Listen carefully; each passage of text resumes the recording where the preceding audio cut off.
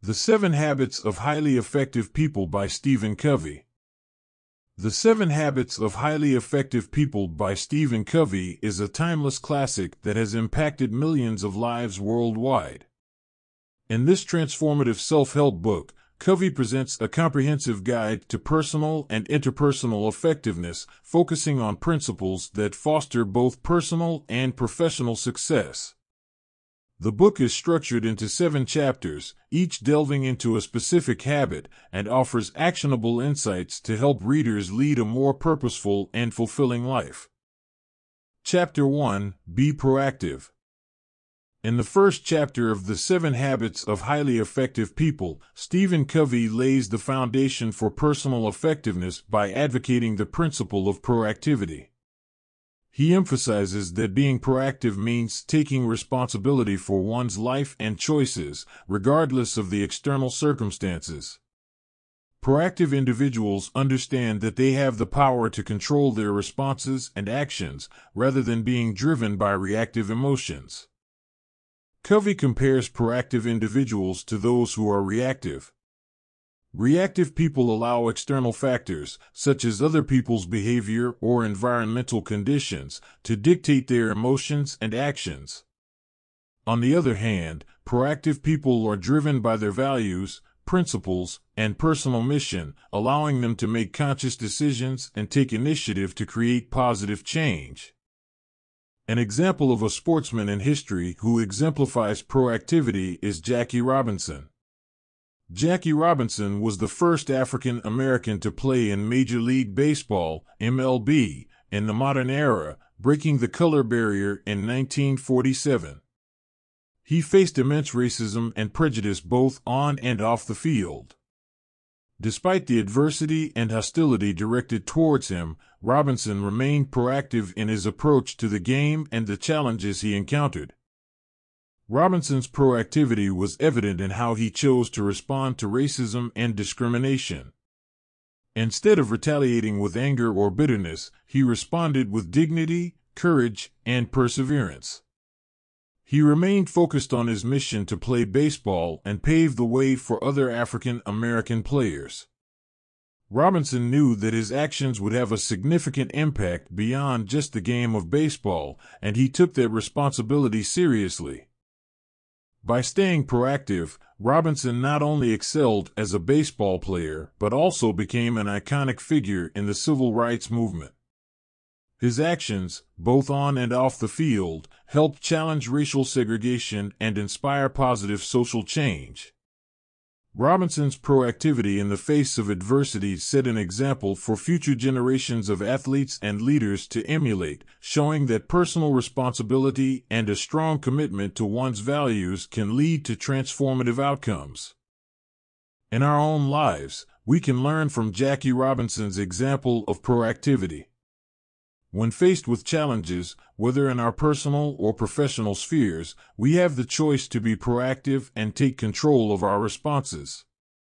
Instead of allowing external circumstances to define us, we can align our actions with our values and work towards our goals with determination and resilience. By being proactive, we become architects of our destinies, able to steer our lives in the direction we desire.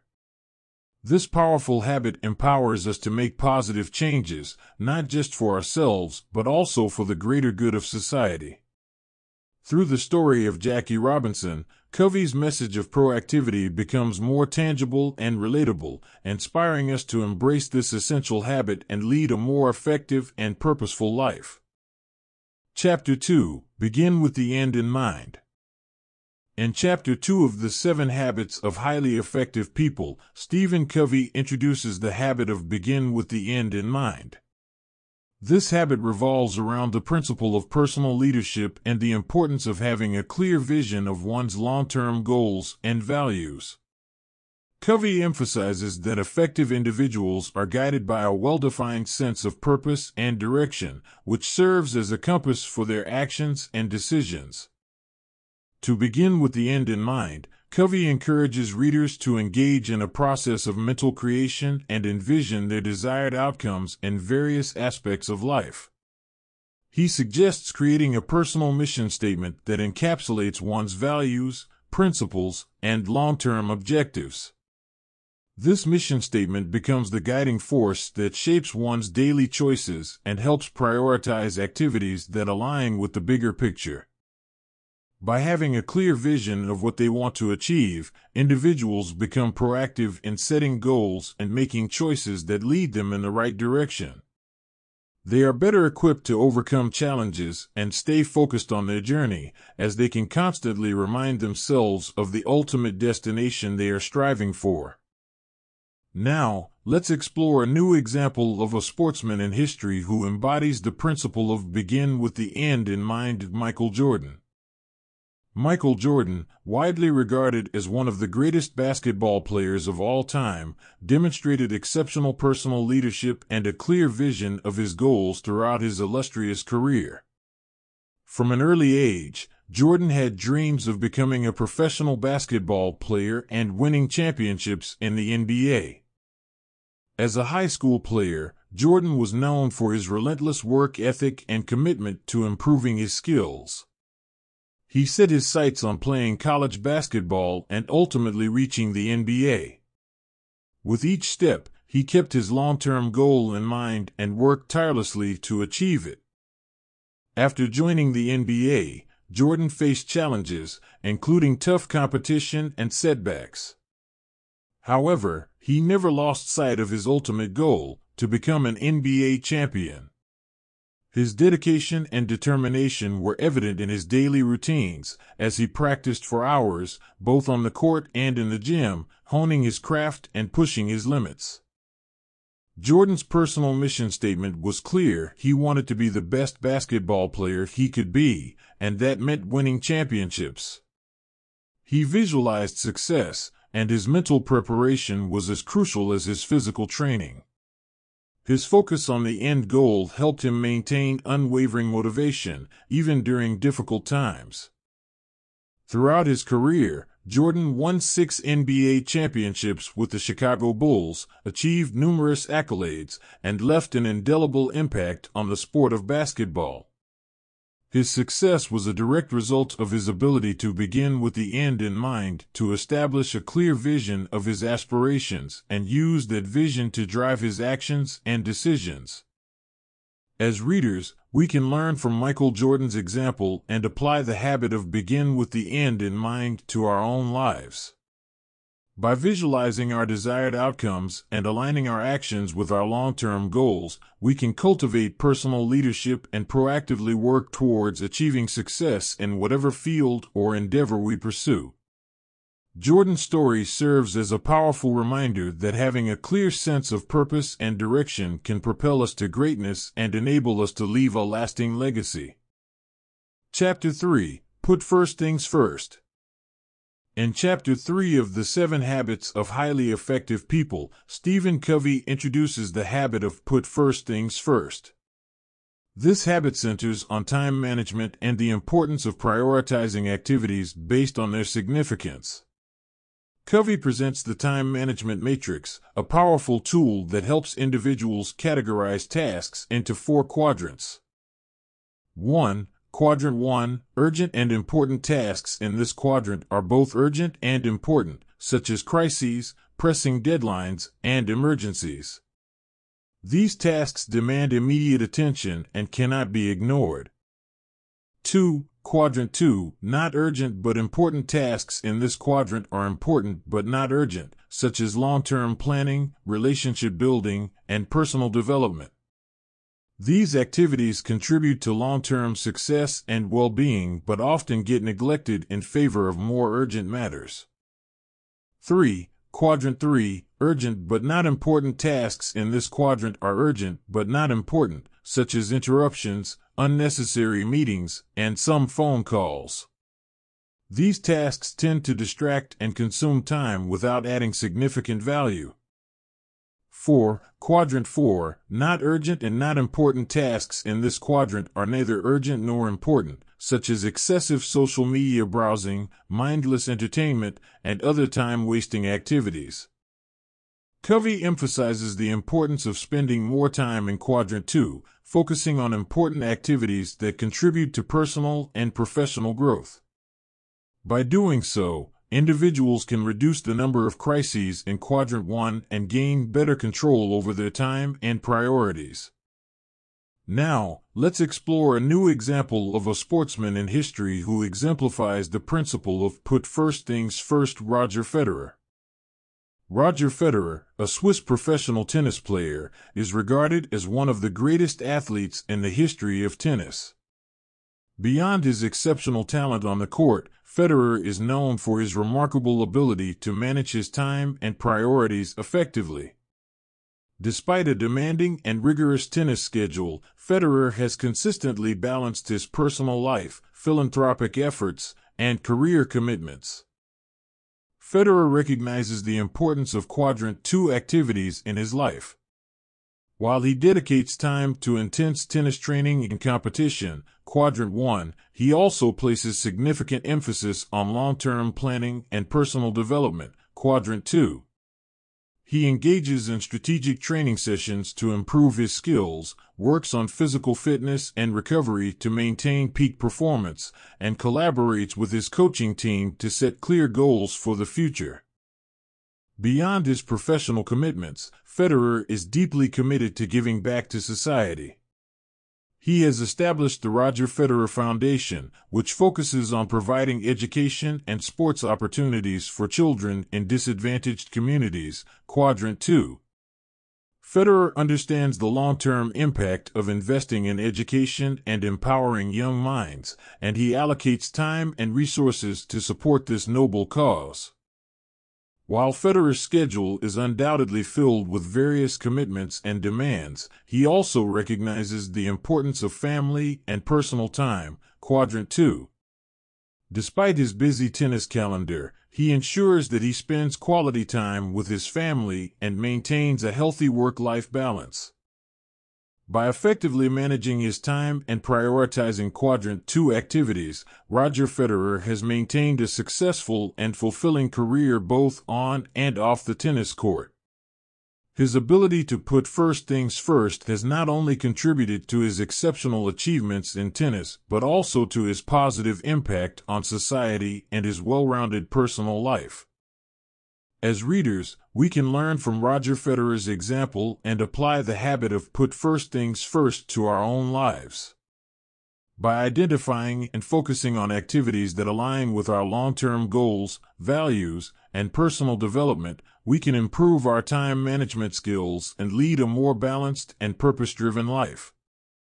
Federer's story serves as a powerful reminder that effective time management is essential for achieving success and making a meaningful difference in the world. Chapter 4, Think Win-Win. In Chapter 4 of The 7 Habits of Highly Effective People, Stephen Covey introduces the habit of Think Win-Win. This habit emphasizes the importance of cultivating an abundance mentality, where individuals seek mutually beneficial outcomes in all their interactions and relationships. Covey contrasts this approach with a scarcity mentality, where people believe that for one person to win, others must lose. The Think Win-Win mindset is founded on collaboration, cooperation, and empathy. It involves finding creative solutions that satisfy the needs of all parties involved, rather than seeking to dominate or undermine others. Covey suggests that adopting a win-win mentality fosters trust, strengthens relationships, and creates a supportive environment for personal and professional growth. When individuals think win-win, they genuinely care about the well-being and success of others, recognizing that their own success is not dependent on someone else's failure. This habit promotes a culture of collaboration, teamwork, and collective achievement, leading to positive and sustainable outcomes. Now, let's explore a new example of a sportsman in history who exemplifies the principle of Think Win-Win. Billie Jean King. Billie Jean King, an American tennis player, is not only renowned for her exceptional skills on the tennis court, but also for her tireless advocacy for gender equality in sports. Throughout her career, King fought for equal pay and opportunities for female athletes, paving the way for future generations of women in sports. One of the most iconic moments in King's career came in 1973 when she accepted a challenge from Bobby Riggs, a former Wimbledon champion who claimed that even at the age of 55, he could defeat any top female tennis player. The exhibition match, known as the Battle of the Sexes, gained significant attention and symbolized the broader struggle for gender equality in sports. As a passionate advocate for women's rights and gender equality, King approached the match with a win-win mindset. She recognized the importance of the event beyond the tennis court. King understood that her victory would not only be a personal triumph, but also a symbolic win for women's rights in general. During the match, King played with exceptional skill and determination, eventually defeating Riggs and proving that women's tennis was not to be underestimated. The victory resonated globally and significantly contributed to the advancement of women's sports, leading to increased recognition and opportunities for female athletes. King's win-win mentality was evident not just in the Battle of the Sexes match, but also in her ongoing advocacy for gender equality. She fought for equal prize money for women at Grand Slam tournaments and was instrumental in the formation of the Women's Tennis Association, WTA. King's commitment to collaboration and her genuine concern for the well-being of others were instrumental in driving positive change in the world of sports. She understood that true success in her mission meant breaking down barriers and opening doors for others, not at the expense of others. As readers, we can learn from Billie Jean King's example and apply the habit of think win-win to our own lives. By seeking mutually beneficial outcomes and supporting the success of others, we can create a more inclusive and supportive environment, both in our personal relationships and in the broader communities we are part of. King's legacy as a sports icon and a champion for gender equality serves as a powerful reminder of the impact that can be made when we adopt a win-win mindset and work together to create positive change in the world. Chapter 5: Seek first to understand, then to be understood. In Chapter 5 of The 7 Habits of Highly Effective People, Stephen Covey introduces the habit of seek first to understand, then to be understood. This habit centers around the principle of empathetic communication and active listening. Covey emphasizes that effective communication goes beyond merely expressing ourselves. It involves genuinely understanding others' perspectives and emotions before trying to make ourselves understood. Often, people engage in what Covey calls autobiographical responses, where they listen to others while formulating their own responses in their minds without fully grasping the other person's message. This leads to misunderstandings, conflicts, and missed opportunities for meaningful connections.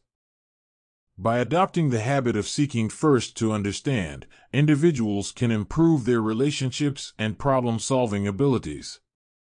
When we take the time to listen actively and empathetically, we create an environment of trust and mutual respect, which opens the door for more effective and collaborative communication.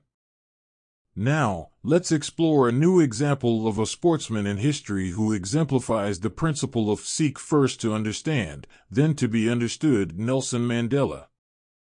Nelson Mandela, the iconic South African anti-apartheid revolutionary and political leader, is renowned for his commitment to reconciliation, understanding, and forgiveness. During his fight against apartheid, Mandela's ability to empathize and seek to understand the perspectives of others played a pivotal role in fostering dialogue and unity among diverse communities. While imprisoned for 27 years, Mandela could have easily emerged as a vengeful and divisive leader. However, he recognized the importance of empathetic communication in the pursuit of a peaceful and democratic South Africa.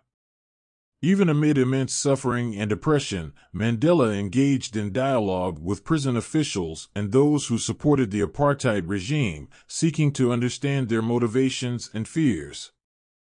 Upon his release from prison in 1990, Mandela continued his commitment to empathy and reconciliation. Instead of seeking revenge, he advocated for forgiveness and understanding as a path to healing the deep wounds of apartheid. He engaged in dialogue with the white minority government, seeking to understand their concerns and fears while also conveying the aspirations of the oppressed black majority.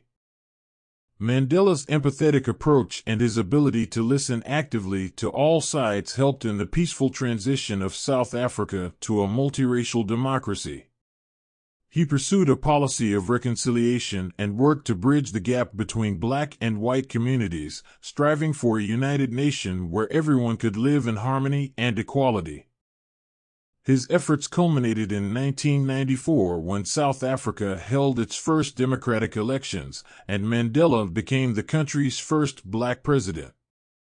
His presidency was marked by a continued commitment to empathy and understanding, promoting the vision of a rainbow nation where diversity was celebrated and everyone had a voice. Nelson Mandela's legacy serves as a profound example of the power of empathetic communication and the habit of seeking first to understand. His ability to listen and understand the perspectives of others, even in the face of great adversity, transformed him into a statesman who could unite a divided nation and inspire the world. As readers, we can learn from Mandela's example and apply the habit of seeking first to understand in our own lives. By actively listening to others and seeking to understand their viewpoints and emotions, we can build stronger and more compassionate relationships, resolve conflicts more effectively, and contribute to a more harmonious and inclusive world. Mandela's story is a testament to the transformative impact of empathetic communication and serves as a timeless reminder of the power of understanding in achieving meaningful change. Chapter 6, Synergize. In Chapter 6 of The 7 Habits of Highly Effective People, Stephen Covey introduces the habit of synergize. This habit revolves around the principle of creative cooperation, where individuals work together to achieve results that are greater than what they could accomplish individually. Synergy is about valuing and leveraging diversity, combining different perspectives, talents, and strengths to create innovative and transformative solutions. Covey highlights that when people synergize, they go beyond compromise and seek to find win-win solutions that address the needs and interests of all parties involved. Synergy fosters a collaborative and open-minded approach to problem-solving, leading to better decision-making and stronger relationships. Synergy is not merely the sum of individual efforts, it is the result of harmonious teamwork, where each person's contributions enhance and complement one another. By embracing synergy, individuals can unleash the full potential of their teams and create an environment where creativity and cooperation thrive. Now, let's explore a new example of a sportsman in history who exemplifies the principle of synergize: Magic Johnson and Larry Bird. Magic Johnson and Larry Bird, two basketball legends of the 1980s, are often credited with reinvigorating the popularity of the NBA and elevating basketball to new heights. Their rivalry on the court was legendary, but their mutual respect and admiration for each other's skills set an example of true synergy in sports. In the early 1980s, the NBA was facing declining TV ratings and lacked the excitement and star power it once had. Then came Magic Johnson and Larry Bird, two players who represented different coasts, playing for the Los Angeles Lakers and the Boston Celtics, respectively. They were also representative of different playing styles: Johnson, the flashy point guard with exceptional passing skills, and Bird, the versatile forward with deadly shooting accuracy. The rivalry between the Lakers and the Celtics became a focal point of the NBA, and the two teams faced each other in several NBA finals during the 1980s. Rather than letting their rivalry devolve into animosity, Johnson and Bird embraced the opportunity to elevate the game and showcase their talents on the grandest stage. Off the court, Johnson and Bird also exemplified synergy by working together for the betterment of the NBA. They appeared in commercials together, promoting the league and their rivalry in a lighthearted and entertaining manner. Their collaborative efforts helped increase the NBA's popularity and drew in new fans, leading to a surge in viewership. Their mutual respect and willingness to work together demonstrated that synergy in sports is not limited to the performance on the court, but extends to promoting the sport and fostering a positive impact beyond individual achievements. In the 1992 Summer Olympics, Magic Johnson and Larry Bird united as part of the legendary Dream Team, a collection of the best basketball players in the United States. This extraordinary team showcased synergy at its finest, as players from different NBA teams joined forces to dominate international basketball and showcase the true spirit of teamwork. Magic Johnson and Larry Bird's example of synergy in sports serves as a powerful reminder of the impact that collaboration and creative cooperation can have in achieving extraordinary results. Their ability to set aside personal rivalries and work together for a common goal not only benefited their own careers, but also left a lasting legacy on the sport of basketball, influencing future generations of players to embrace the power of synergy on and off the court. As readers, we can learn from Magic Johnson and Larry Bird's example and apply the habit of synergizing in our own lives. By recognizing and valuing the strengths and perspectives of others, we can create a harmonious and collaborative environment where individual talents combine to achieve remarkable outcomes. Their story emphasizes that true greatness is achieved not in isolation but through the power of synergy and collective effort. Chapter 7: Sharpen the Saw. In Chapter 7 of The 7 Habits of Highly Effective People, Stephen Covey introduces the habit of sharpen the saw. This habit emphasizes the importance of self-renewal and taking care of one's physical, mental, emotional, and spiritual well-being. Covey uses the analogy of a saw to illustrate the concept. Just as a saw becomes less effective and efficient with continuous use without proper maintenance, individuals can experience burnout and diminished effectiveness if they neglect self-care. Covey encourages readers to invest time and effort in activities that promote personal growth, health, and balance. By engaging in activities that nurture the 4 dimensions of renewal, individuals can enhance their effectiveness, productivity, and overall quality of life. The habit of sharpen the saw involves regularly engaging in activities that promote physical fitness, mental stimulation, emotional well-being, and spiritual connection. By prioritizing self-renewal, individuals can sustain their energy and passion, avoid burnout, and continue to grow and excel in all areas of life. Now, let's explore a new example of a sportsman in history who exemplifies the principle of sharpen the saw: Muhammad Ali. Muhammad Ali, also known as the Greatest, was not only one of the most iconic and successful boxers in history, but also a symbol of strength, determination, and resilience. While his achievements in the boxing ring were legendary, Ali's commitment to self-renewal and personal growth outside of boxing made him a truly exceptional individual. Throughout his boxing career, Ali demonstrated a rigorous training regimen to maintain peak physical fitness, dimension of physical renewal. He recognized the importance of being in top shape to perform at his best, and he dedicated time to conditioning his body to face the challenges of the sport. Beyond physical fitness, Ali was a voracious reader and advocate for education, dimension of mental renewal. He believed in the power of knowledge and constantly sought to expand his intellectual horizons. Ali engaged in conversations with intellectuals, writers, and philosophers, broadening his understanding of the world and enriching his mind. Ali was also deeply in tune with his emotions and spirituality, dimensions of emotional and spiritual renewal. He embraced a strong sense of self-belief and carried himself with unyielding confidence. He was not afraid to express his emotions, whether it was his passion for boxing or his conviction in his beliefs. In the late 1960s, Ali's religious and political beliefs led him to refuse induction into the U.S. military during the Vietnam War, citing his opposition to the war and his religious convictions, spiritual renewal. Although this decision cost him his boxing titles and prime years of his career, Ali stayed true to his principles and demonstrated unwavering integrity. Throughout his life, Muhammad Ali continued to sharpen the saw by investing time in personal growth and self-renewal.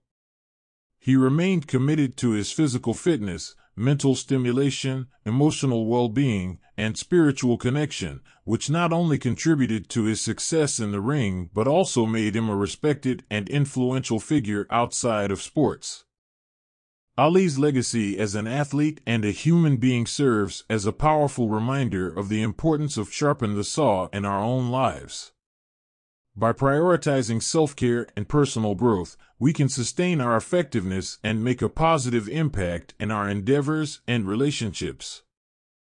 As readers, we can learn from Muhammad Ali's example and apply the habit of sharpening the saw in our own lives. By regularly nurturing our physical, mental, emotional, and spiritual well-being, we can lead more fulfilling and purposeful lives, becoming our best selves in every aspect of life, just as Ali did. His story inspires us to be proactive in self-renewal and embrace the continuous journey of personal growth and development. Expand Chapter 8 further and provide a new example of a sportsman in history who is an example to emulate. Help the reader to fully understand point made.